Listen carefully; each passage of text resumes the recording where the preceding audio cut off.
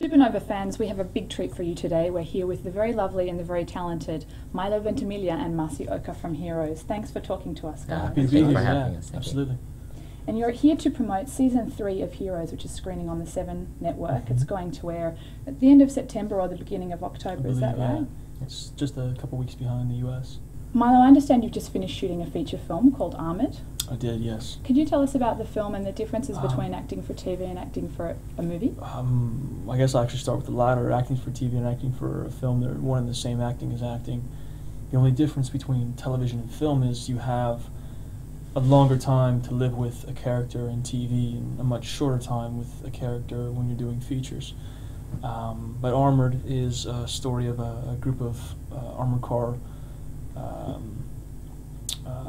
employees who decide to knock off one of the trucks and steal the $42 million that's in the trucks or something like that. And I play a police officer who responds to a call, and I kind of get shot and laying bloody, dying in the back of one of these trucks for most of the movie. Oh. Yeah. The funny part was that I spent so much time in blood on Heroes that being caked in blood on this movie wasn't too bad. What does it feel like? Sticky. Yeah. It's very sticky. It looked great. I actually had an opportunity to visit Milo on set, and it looked fantastic. So. We'll see. Very different character, too, from Hiro. Yeah. Yeah, from the Heroes. Shows you the versatility of Mr. Ventimiglia here. Yes, indeed.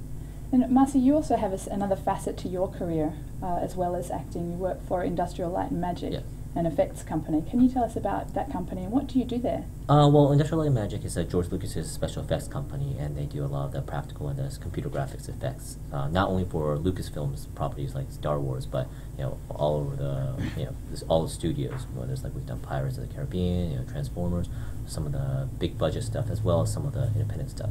And what I do is what's called a lead research and development technical director, or what I used to do. And it's about coming up with the programs, writing the programs to create the effects. So a practical example for Perfect Storm, when we had we need to do digital water, they say, hey, we're going to have a lot of shots to it, can you help us out? So I would do the research, research my computational fluid dynamics. I would write the programs to make it happen, and then I would give that to the artist. And the artist can't even do the effects without him doing his work so you're building the tools. The tools, exactly. But the artists are the ones who create the images. They fine-tune it. They utilize the tools in such a ways that I can never imagine, and they make it work. You were just mentioning digital water. It's widely renowned as one of the hardest effects to do. Why is that? Because in real water, what happens is there's so much interactions going on. These are millions and billions of particles that are actually pulling on each other, and then there's so many, the Navier-Stokes equation, which is the holy grail of fluid dynamics, is what governs it. That has, is so complex. You can't really generalize. It's like taking analog into digital. You have analog music, which is just all this, but you have to put it in a computer. You need to digitize it. So imagine that if it's so precise. If you don't have enough, it's so hard to grab all the information and how to compute all these millions of it. Are you just laughing? I'm just laughing because you're one of the smartest people that I know. That's great. And not only this, ladies and gentlemen, but he also speaks how many languages? As well as Japanese on Heroes. Yes, I speak Japanese, English, and Spanish. Do you know how to say save the cheerleader in Spanish? Save the I don't know what the word of cheerleader is. Cheerleader. Do they have cheerleaders in Spain? La cheerleader. Sure. La cheerleader. Cha-cha-cha. Cha-cha-cha. All right. Do you miss doing that sort of hardcore geek stuff, or do you like acting better now? I love it both. Since college, I've loved using the left side and the right side of the brain, and I love the collaborative aspect. Being behind the computers, I got to create something and then see the artist use it. It's very collaborative. Now, the artists are creating something, and then we get to utilize the words and work with the crew to make it work. And I think Milo can agree that what we really love is that collaboration, creative aspect, and not just great group of people that we work with on the show. That from the directors that come in to the gaffers and the grips and everybody that's a part of the process. It's really an encouraging thing when you see so many talented people around you, and you get to interact with all of them, and we're all building off of one another's strengths and holding each other up during our weaknesses. So it's the collaborative process of making the show is pretty exciting. On the subject of collaboration, your character Peter has probably got the broadest journey of any character in the show. Yeah. Have you had a lot of input into that?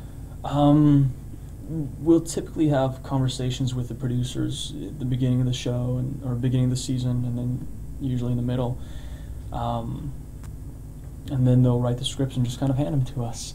But they're always willing to hear our thoughts and understand our feelings about our characters, and these are people that we've lived with now for 2.5 years, and but in terms of how it all works and how much say we have, I think we have to look at what's written first and then interpret that. So this question is for Milo from forum member Lucas Harper, All right, and his Lucas. question is, how do you view the evolution of Peter since we first met him in season 1, and what changes would you like to see in the character, if any?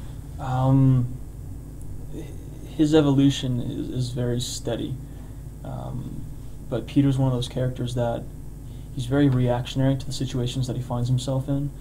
I think if I could see him being more proactive, that would make me happier. He's a bit of a lost little boy at times, wanting to do good but not knowing how to do good, wanting to change the world but not knowing how to change the world. So I think proactively having that goal and stepping forward and saying, this is what we're doing and this is why I'm doing it, or not even justifying it, I think it would be cool to see Peter go through that. Forum member Cubed64 is wondering, if humans ever did develop superhuman abilities, do you think they would be welcomed in society or be feared and hated? That's an interesting question. I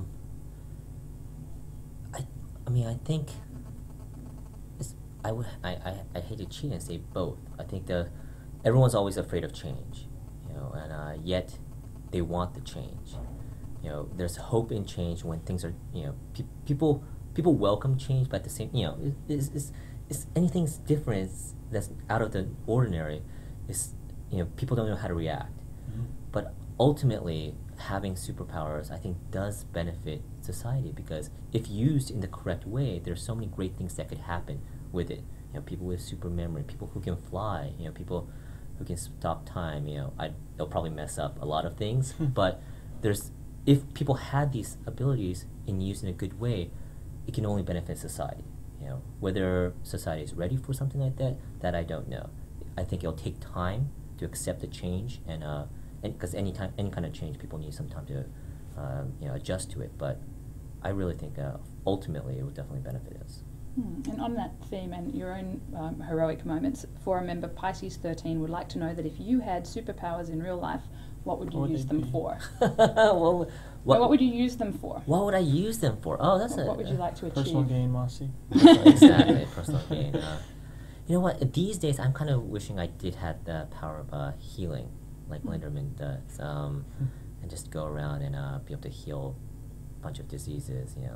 There are a couple of charities I'm involved in. One of right now, when I go back, I'm sorry to plug this, but there's an event called the Stand Up to Cancer that's happening with all 3 networks, with ABC, CBS, and NBC. And it's all about bringing people together for cancer research, and we're doing a live telethon for that. And that's something that's really close to my heart, because it's something I'm personally going through with my immediate family. So right now, it would be nice to have that power to heal and just be able to let the diseases go away. And that is kind of for my personal benefit in that sense, because it's something that's affecting me right now, but there's so many other great powers. Like even we hear about Hurricane Gustav and all those things. I wish if I could teleport people out, literally, and Everybody help them hold out, hands. hold hands, Just or get 'em be able out. to, just I don't know, something you could just blast Yeah. it away. There's so many great things out there that you wish you could do. So, but right now, just personally, healing would be a big power for me. How about you, Milo? Do you support any causes or charities? I try and spend some time with armed forces. I just went on a USO tour to Iraq and Afghanistan. I saw a lot of American, British, Australian troops in wartime effort as well as a peacekeeping effort in Afghanistan. And I think, for me, understanding that these people that serve our nations, that serve our countries, the sacrifices that they make and the sacrifices that their families make, I think generating a bit of an awareness to that, thanks to that, making sure that they're not forgotten and that their cause, be it sometimes we don't agree with it, their duty to their country is remembered and they're supported, and hopefully they can come home to welcome arms and opportunities that don't throw them into a pit. So I think for me it's not such a specific charity, but it's an awareness to the people that serve our country. If I can switch gears to a lighter. One of the more iconic things about your character, Hiro Nakamura, is when he's using his powers, the squinting. Was that your idea, or? Originally in the pilot, it just says that Hiro focuses really hard and the cheeks wobble. So you'll notice the first time he's ever used it, his eyes are open. Like when he's looking at the clock, his eyes are open. So it was supposed to be that and just shaking a bit. But I guess it was hard to tell that, and it gets hard to try to wobble your cheeks every single time. After 20 takes, okay, let's do it close up. So at the end of the day, Masi's like, hey Marlon, how you doing? You draw so much that I can't. Exactly. So I think the writers kind of just said, we want to have something, a visual cue, so the audience knows that you're teleporting or doing something. So we made an eye closed. Like Matt has. Oh yeah. Throwing your hand out. Yeah.